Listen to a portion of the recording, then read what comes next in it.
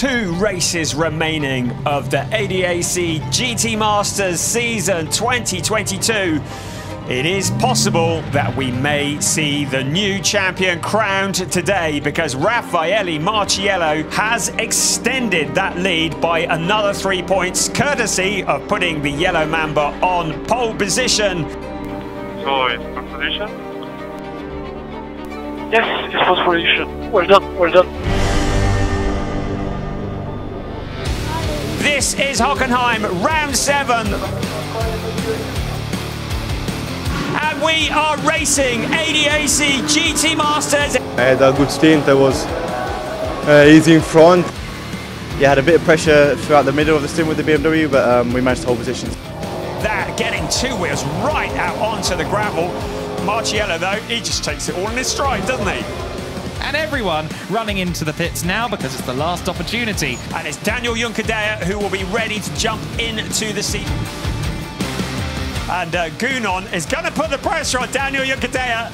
It was difficult to keep him behind, so I made it for a couple of laps, and then he took a risky move in a corner where it's, I think, a little bit too risky. He's trying it at turn 16 and he's done it, but there's contact! Oh! They're both off the circuit! And unfortunately, after that, my steering wheel was a bit bent, and yeah, I just knew I had to bring the car home, you know, don't take too many risks. Raffaele Marciello's fate is in the hands of Daniel Juncadella, the yellow Mamba in front of the number 14 Lamborghini. But is it going to be Marciello who takes the championship?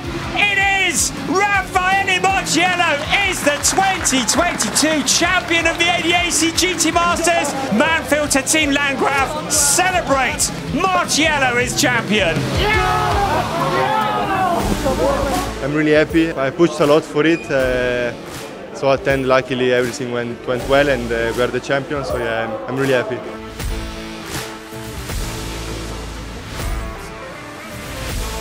The international German GT champion of 2022, Raffaele Marciello on the crest of a wave for MANN-FILTER Team LANDGRAF. We won it together. It's relatively a young team. So it means a lot for sure, but already looking forward for next year.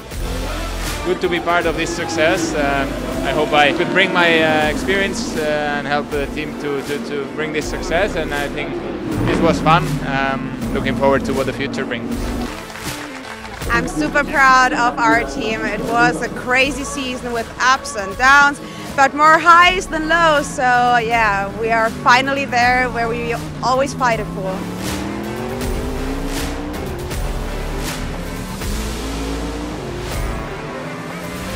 It was first year in the GT3 cars, first year with the team, and was nice. I really enjoyed it. We definitely learned a lot, got some good experience, and then yeah, it was great to be part of the MANN-FILTER team and in the Mamba car. So yeah, we'll see what next year brings.